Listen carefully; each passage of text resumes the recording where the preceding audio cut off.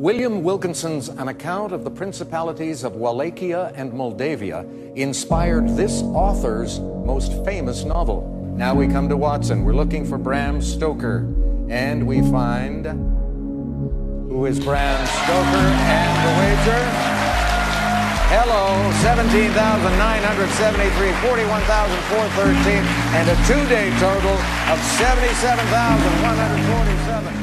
Back in 2011, we had our Watson system challenge Ken Jennings, who was the leading player for Jeopardy, and Watson ended up beating Ken Jennings. So it was a really exciting experience, and our first experience really exposing our cognitive technology through Watson to the public. Watson is a cognitive system, and it's a system that understands, reasons, learns, and interacts with humans. And we use Watson to really enhance the expertise of individuals. Watson's really evolved a lot since 2011. And in fact, just recently, we've been able to enhance the technology to include things like vision, emotion, sentiment analysis, personality.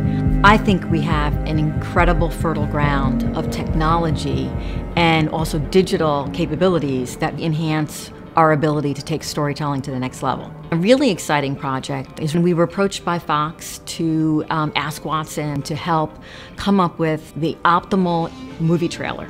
What Watson was able to do was consume the entire video, text, visual, and be able to do sentiment analysis and emotion analytics on the different points within the film and curate the most impactful components of the film, where there was the highest level of emotion and sentiment, and put that recommendation together into a movie trailer. Okay. Don't you go down there, Skip.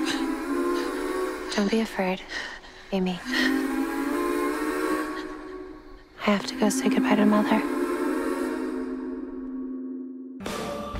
In the cases where we involve Watson, it's usually impossible for a human to go through the number of documents that Watson's able to ingest. In one of our client examples, there was 800 million documents every 5 seconds. So that just gives you the scale of magnitude.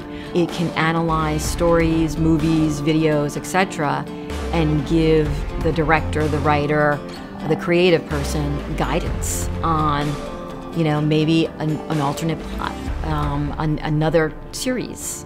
So when we talk to clients about unlocking that data and we say, what are the questions you would want to have answered? They actually can't even think of the questions that they would want because they're so used to being focused in kind of a box that's a predictable approach and system and logic flow, whereas Watson explores hypotheses. Watson looks at things within context, not linear. And again, it's there to support you as the director, as the writer, as the person. That's the power, is that this combination of man and machine, or human and machine, brings new thoughts, new ideas, creativity, different angles of things we really haven't been able to get our mind around. That's the opportunity, that's the art of the possible.